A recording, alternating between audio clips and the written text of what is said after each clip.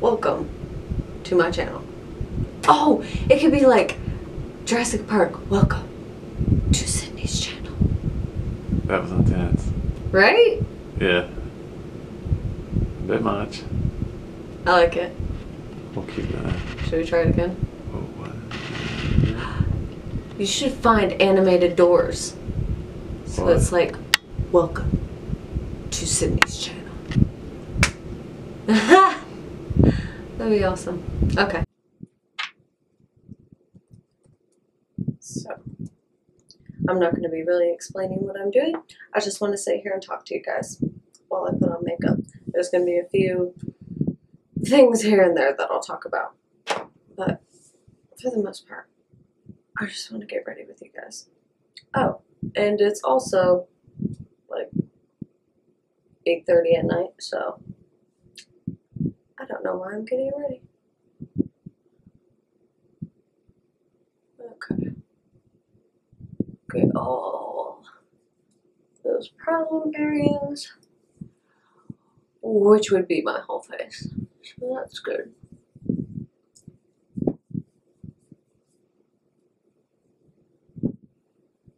And there's like 3 right down here by my lip and 1 up here. That's really giving me trouble. But other than that, I feel like for the most part we can cover everything else up. The big struggle today is going to be these dark circles. Now, I've been having a bit of trouble with foundation lately. I started using the Too Faced Born This Way foundation, and it broke my face out. I'm pretty sure it's because of the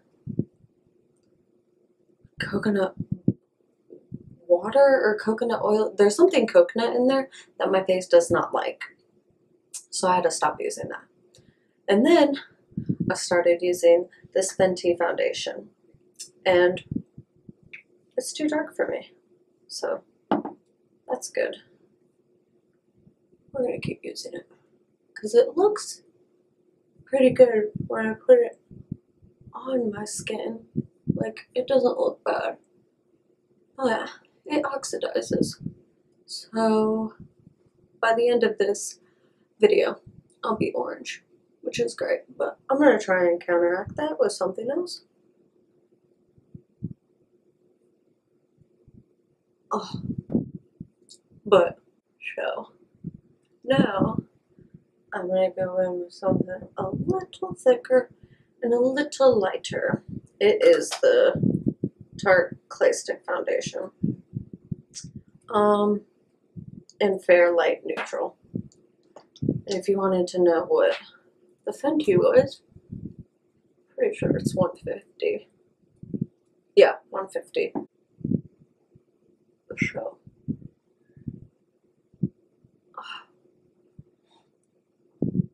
I can already tell this is either not full coverage enough, or my zits are worse off than I thought. But I literally just popped one before we start this video, so I don't know how good that was for me, or this video.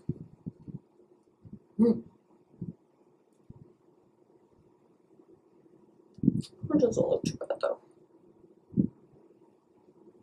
I did the same thing for my forehead. Use this clay stick again.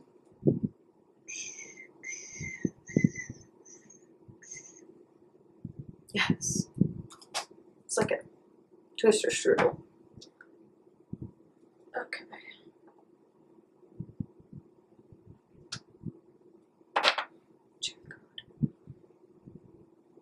So, in the other video I made trying to like not do the same look, but do the same kind of thing, and it just didn't work out, so I had to redo it.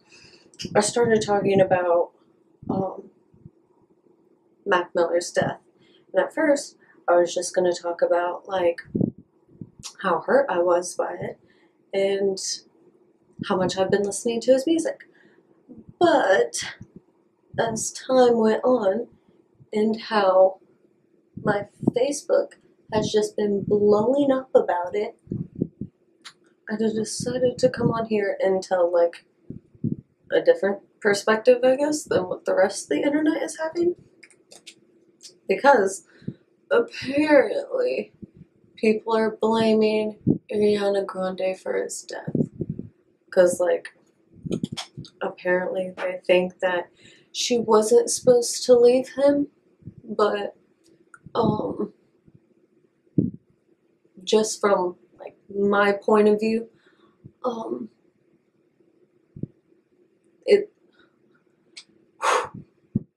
this is gonna get hot as fuck, I can tell. Like, his drug abuse wasn't gonna get any better because she was with him. Like, that's not even close to how it works. And, like, it is so much easier to pull someone down into the pits with them than for your, like, positivity and sunshine and rainbows to pull someone out. Like, it's so much easier to drag someone down with you. So, if she saw him getting really bad, she would have had to save herself. That being said, like, her breaking up with him and then going off and dating someone for a couple weeks and then getting engaged to him, it would have been really sucky. Like, I don't even know how I would have processed that. Probably not good. Probably not healthy. So, I'm not saying it's Ariana's fault. I'm saying that's why he started using more. That's why it got that bad. I'm not saying she should have, like, stayed with him or anything like that. She had to save herself, and I get that. I also get Mac Miller's side.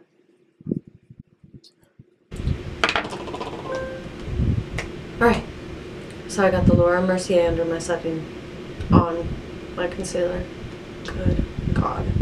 But after it sets and I wipe it off, you're going to see what I'm talking about. Like, you can still see the darkness under my eyes.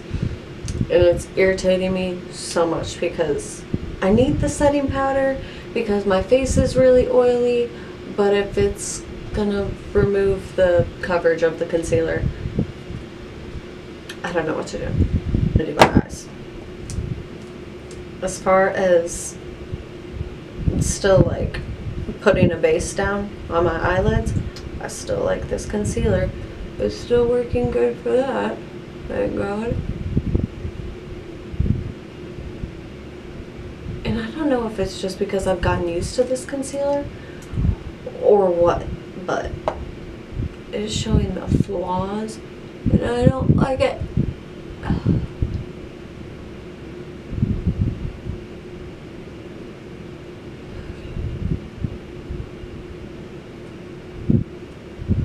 Yes.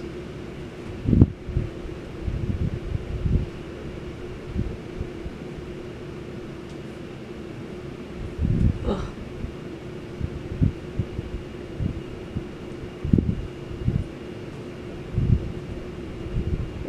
Jesus.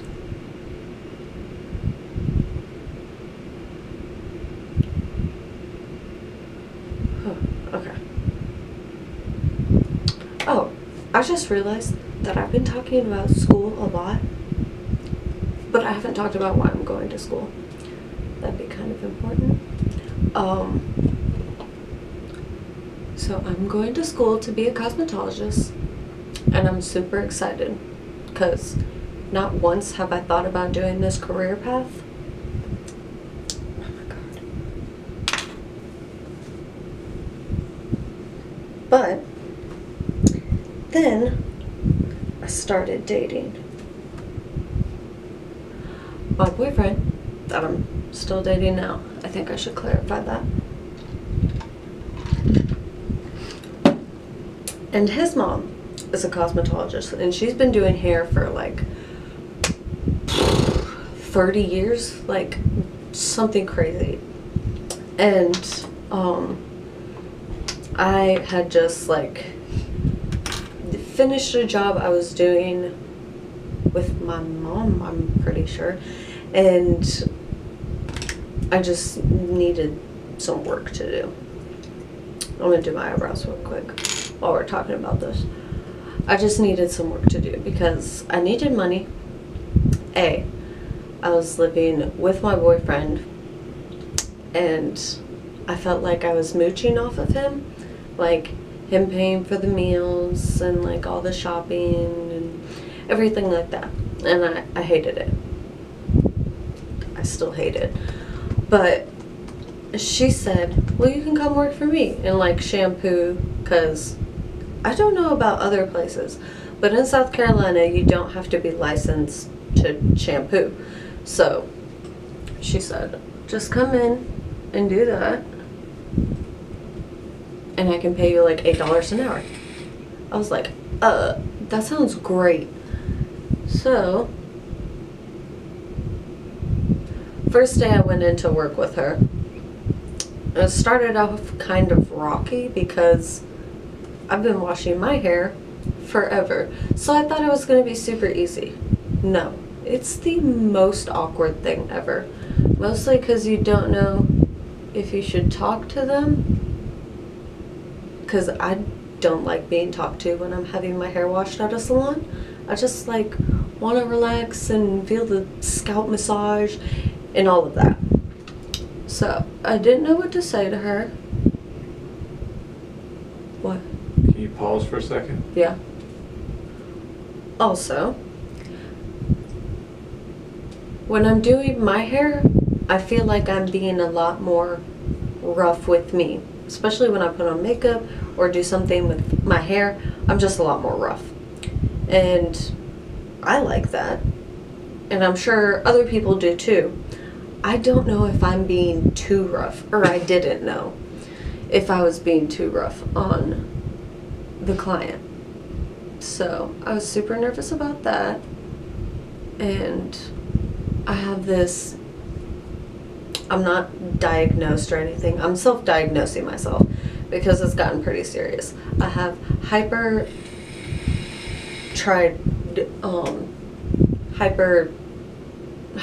I sweat a lot. I sweat a lot, like a little bit too much. I'm sitting on a shirt right now because my thighs are sweaty.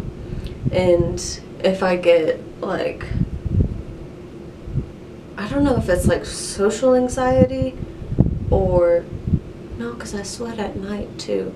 I don't know. It starts with my back, armpits, thighs, then goes to my face, boobs, and stomach. It's everywhere, and it's ridiculous. But, oh God. I forgot where I was going with that. Anyway, back to my first day. I was super nervous, had no idea what I was doing, but, and I'm not going to say her name because I don't know, but for the sake of this story, I will call her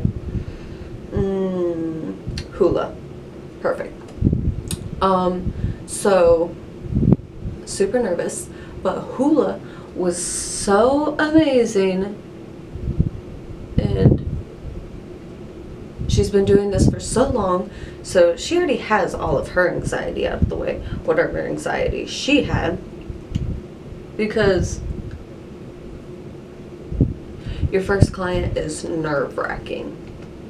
And the first client I had in school, because in the school that we're at, we have class where we actually learn about stuff, and then eventually we go out to the salon floor where we work on real people or mannequins, whichever one. So my first client was an eyebrow wax, and I had no help on it. They just assumed I knew what I was doing because I had one class on it, and just let me go for it. So that was nerve-wracking. So for my first time washing someone's hair and having Hula next to me really helped me, because she is a great conversationalist. I'm sorry I keep stopping, but I feel like I have to hold my breath to do my eyebrows. But Hula is so good at small talking, and I hated it at first. Like, it didn't make any sense to me. I thought it was pointless. Like, oh my gosh. But she also had clients that was like, she was like a therapist to them. They told her all her problems, and like she like talked about what she thought she would do. And at this point, I'm still thinking that I'm gonna be an accountant. I just need to like save up some money or something. So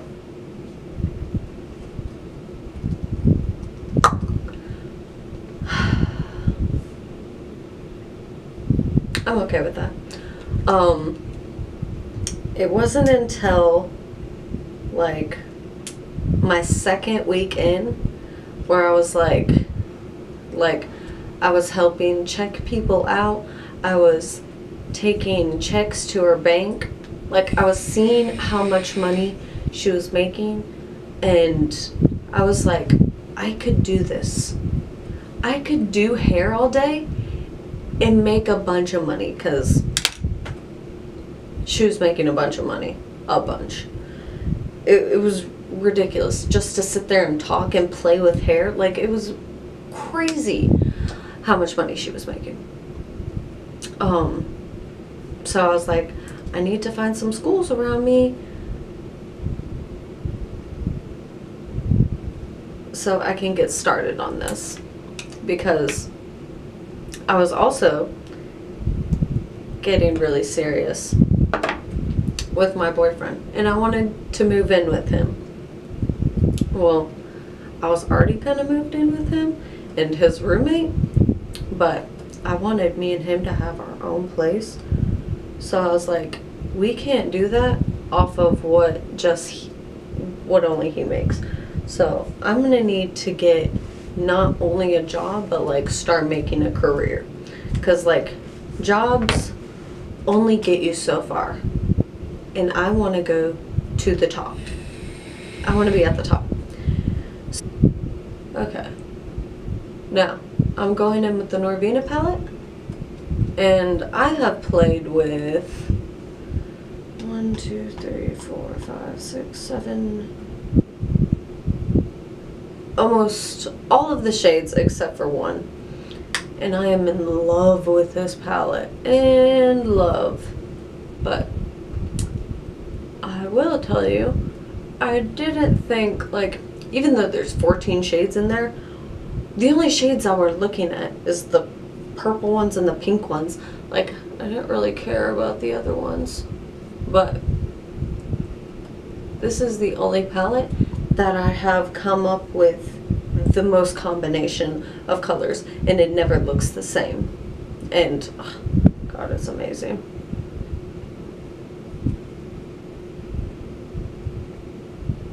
And I really don't know what kind of look I'm going for right now, because I never do. I just kind of like put on one color at a time, and eventually it comes to me. So why change it now?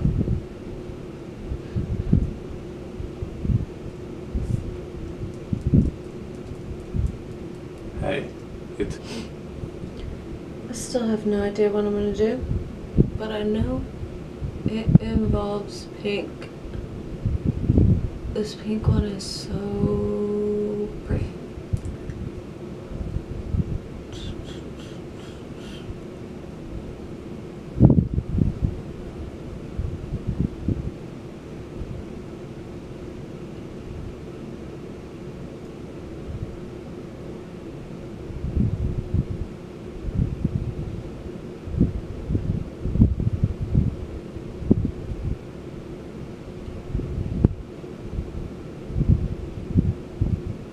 Yeah, that looks pretty good.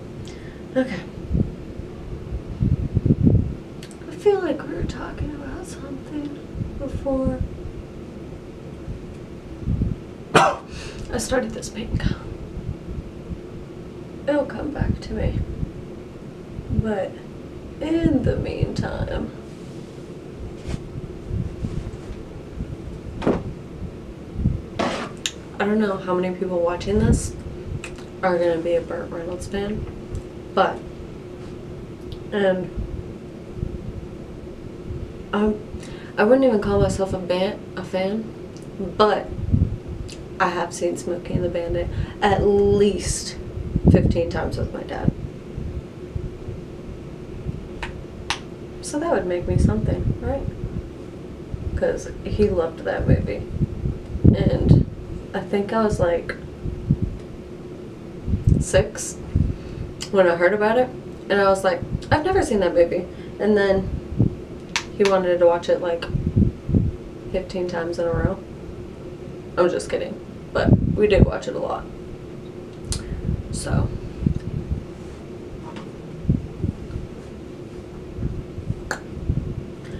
Gonna go in there with that Celestial. It pulls me in every single time. Okay. But yeah. And then I found out he died, and I was like, I have to tell my mother. She is going to cry. And no. Turns out apparently she knew it was coming. And I didn't. Like, how do you know someone's gonna have a, what is it?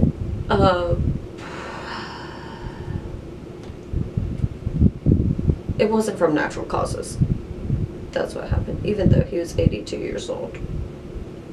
He had like medical problems with him. So, but apparently she knew it was coming, which makes sense.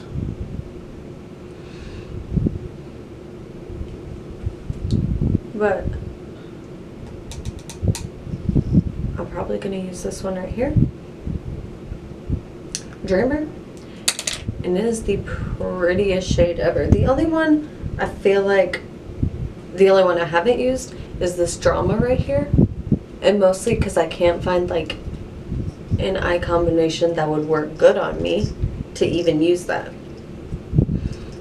And I don't like the rose gold. I can't, it's chunky. And I can't get it on my brush to get it onto my eyes. I haven't tried my finger because I'm just not doing that. So, here we go. I guess I can use this. So I'm gonna take Dreamer.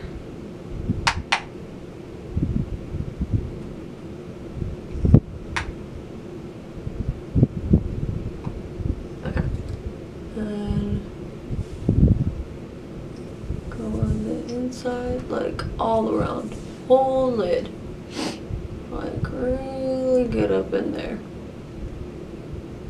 Don't be afraid of the glitter. Yes, yes, bitch, yes. Okay, now the other side. Lay it down in here. Yes. Oh my gosh, this came out better than I thought. Mostly because I didn't know I was doing this, so it could have came out either way and I would have thought it was great. Now, to just make it all work, I'm going to go back in with the transition shade I used, just to blend it all out. Not like blend it out, just make it look like I did just put 7 shades on my eyelids. Oh my god.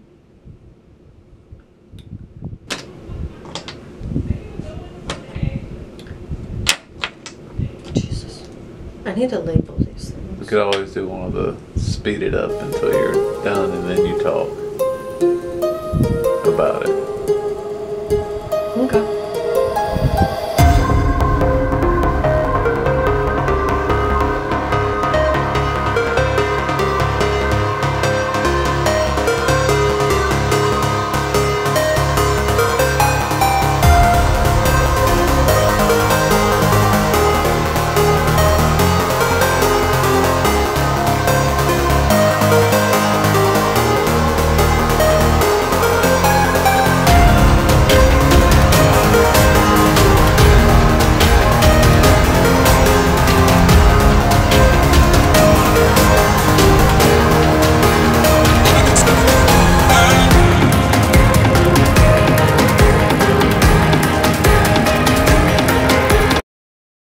I also need to put some color back into my skin to make it look like I'm not dead. So, that's where blush comes in, right? And at first I tried the NARS Orgasm, and that was pretty good, but I thought there was like glitter or something in it, like sparkles. I thought there were sparkles in it. I'm not sure. It wasn't a good fit for me, but I kept wearing it because that's all I had. And then I got the Tarte Pate blush, and I mean, it's cute. It's not like too much. I don't look like a clown, and I mean, for the most part, it's really cute and I like it, but I don't know. I feel like it fades away super fast, like too fast. So I need someone to give me their opinion, because I cannot be the only one having that problem. The blush, okay. I need help with that. So if someone could please help me, that'd be great. Now, to finish this up, I only have 3 more things to do, and then we will be done. Highlighter.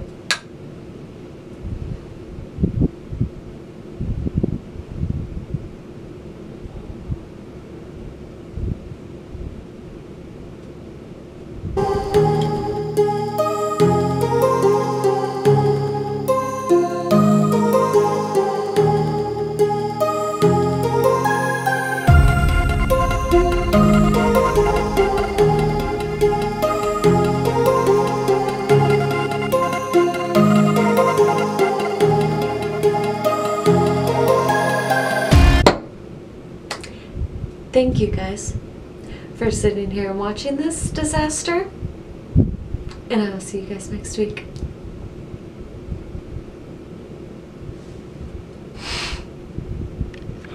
I'm keeping that in.